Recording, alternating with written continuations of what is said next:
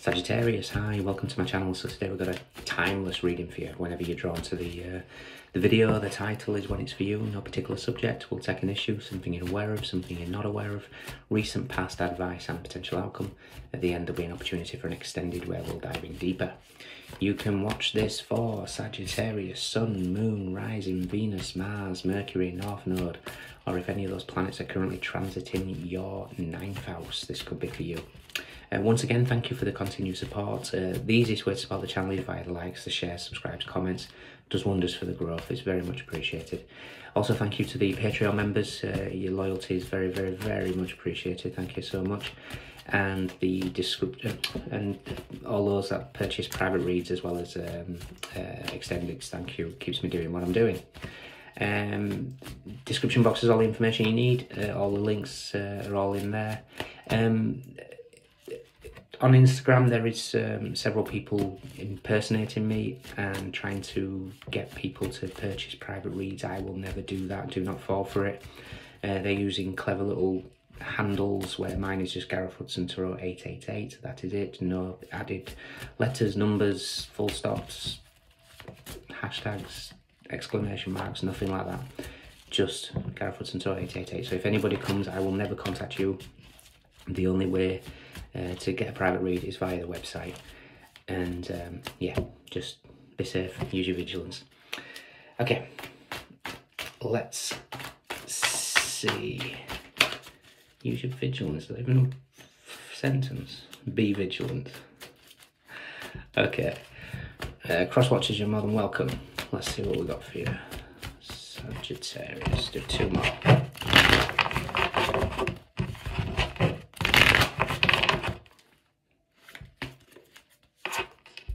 We have the Knight of Wands. Okay. Okay, literally I'm looking at the Four of Wands in the background and seeing a cube.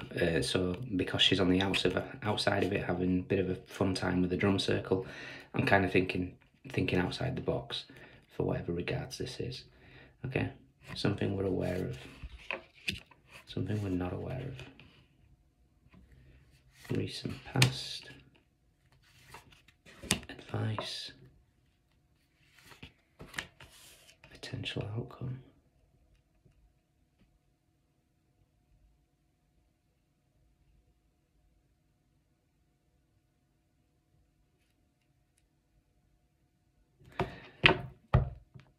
Okay. We have the Empress and the Three of Wands. Fantastic. It's my favourite combination, or at least one of them. However, we have the Nine of Swords and the Tower and the Fool. Okay.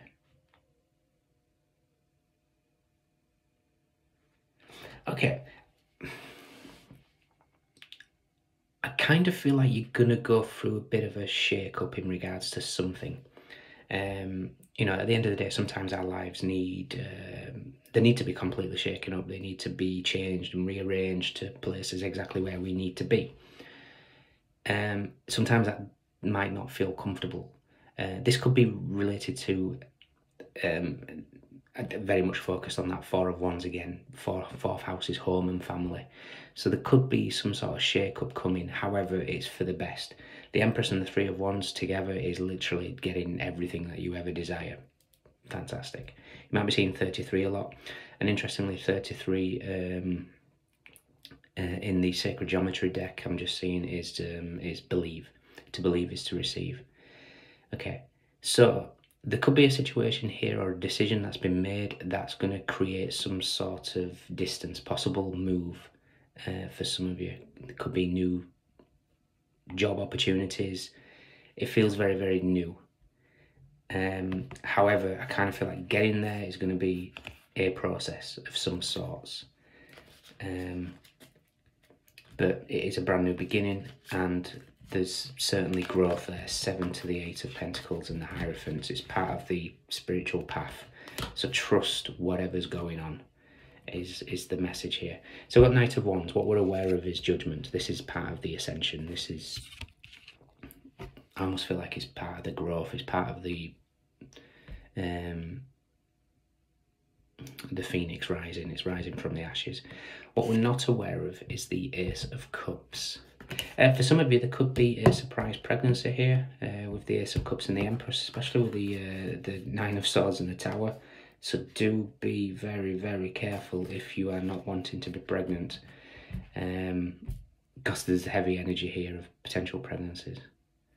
Okay.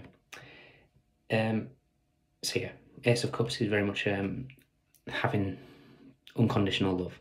And sometimes unconditional love means we need to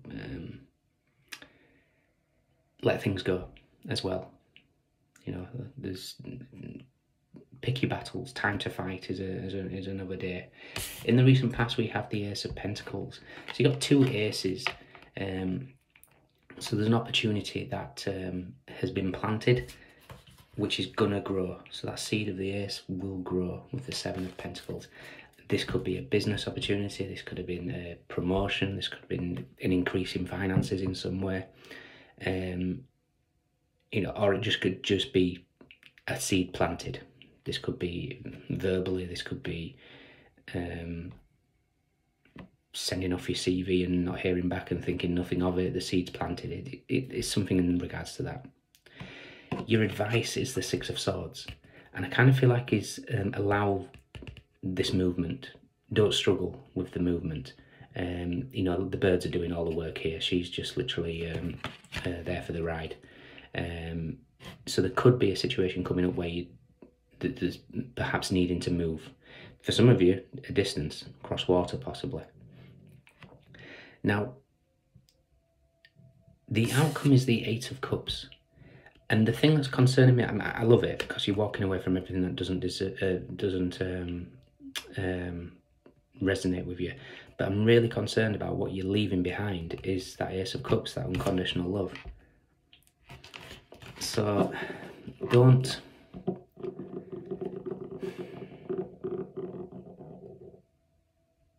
feel rejected by whatever this situation is. This is kind of, it's for the greater good in whatever scenario this is. I'm going to look for the Sun card, because that's where she's heading, which is the happiest card in the deck. So let's see what's going on.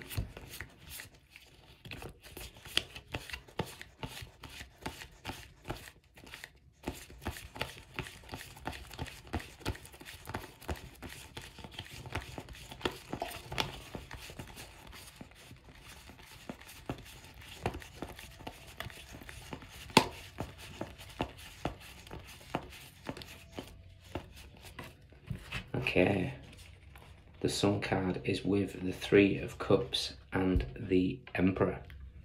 So we've got the Emperor and the Empress at the bottom of the deck. This could be a situation here where something's getting shaken up to literally place you in the right environment, to meet the right people, to meet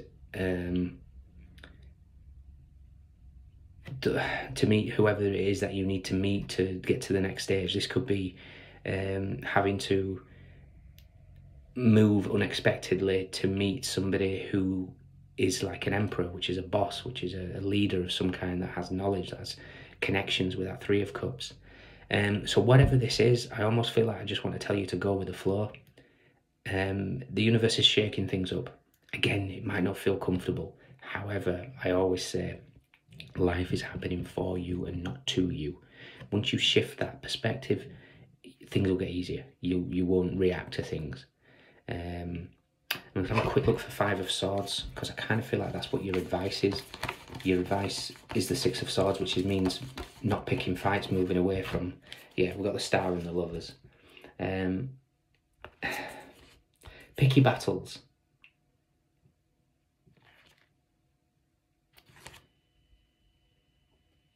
You could be having difficulties making decisions at the moment,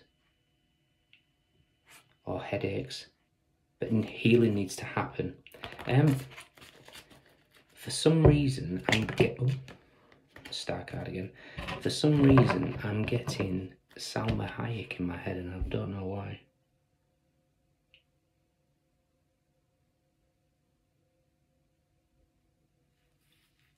Oh, okay, yeah. Okay, so it must be something about communication. Let's just see where the Ace of Swords is.